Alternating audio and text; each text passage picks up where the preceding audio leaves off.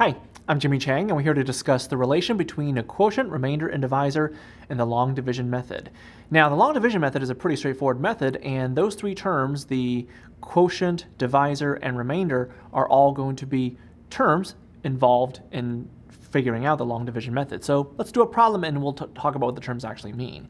Now, suppose you wanted to find out, want to take 25 and you want to divide that by 7, and you want to use the long division method. What you're doing is you're setting it up as a long division problem, 7 going into 25.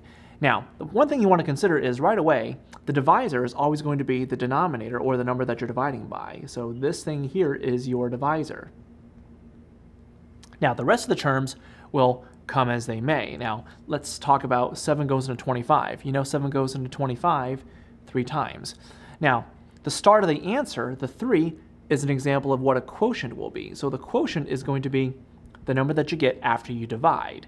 So after that, you take the 3 times 7, gets 21, you do the subtraction, and that's going to give you 4. So it's going to be 3, remainder 4. So obviously you know that the R stands for remainder. So when it comes to the relationship between the divisor, quotient, or remainder, they're all basically parts of the long division method. So I'm Jimmy Chang, and that's the relation between the divisor, quotient, and remainder in the long division method.